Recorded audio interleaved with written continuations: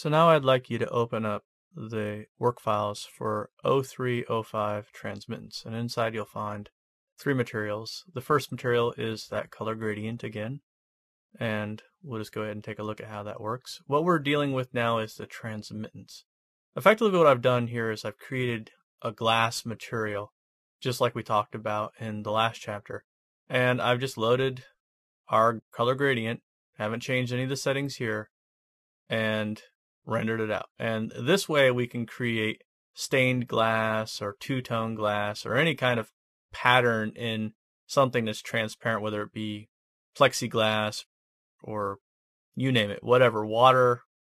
It could be a lot of different things that you might use for transmittance. But any kind of transparent object that you want to have color shifts or have any kind of image that's associated with the way that those colors shift, that would be what you would use your transmittance map for.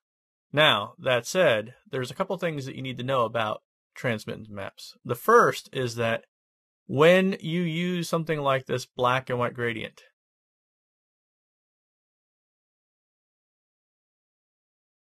the darker your color, and in this particular instance we're not using a color, I guess if you want to think of black as a color you could, but the darker the color, the less transparent the glass is going to be.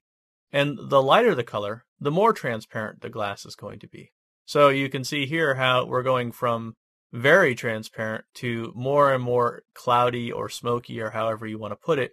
And that, again, is sort of an effect that you could easily control simply by controlling the value of the colors in your map. A great example of that in practice here is this last one, where I've actually used a two-tone map, which is simply these black and white stripes. And where the white is, we're going to get full transparency. And where the black is, we're going to get full opacity. So you can see now that we can't see into those black stripes. They're effectively opaque and reflective, whereas the white stripes are completely transparent. And when you're dealing with these transmit maps, that's probably the most important thing to keep in your brain, is that anything other than black, pure black, is going to be somewhat transparent, and anything that is other than pure white is going to have somewhat of a color to it. Now, these again are all contingent upon your attenuation settings, so you obviously need to take those into consideration. I'm using 3.01 centimeters, which is pretty much standard for your average household glass type objects. And again, this is something that will work for any type of transparent media. The same rules apply. If it's black, it's opaque.